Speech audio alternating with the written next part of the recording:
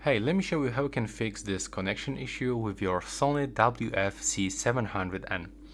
So if you have the same issue, we've got two methods to fix it. The first one, we can simply get rid of the previously connection. So click on the settings icon and tap to unpair.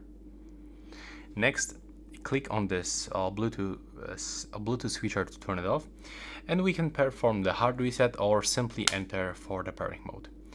So in this video I'm going to show you how to enter for the pairing mode. So we have to input both earbuds inside the case, open the charging case, then locate this back button, and now just click and hold on this button and take a look for this indicator.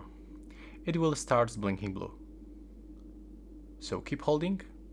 There we go. Now you can release. Keep it open. Then turn on Bluetooth back and take a look for Apple label devices list. Select your SONY WF earbuds, accept the pairing. And as you can see right now, in my case, everything is fine. It works. But if you still have any issues, you can try to perform the hard reset, and the reset video you can also find on my YouTube channel. So right now, please subscribe to my channel, and that's all. Bye bye.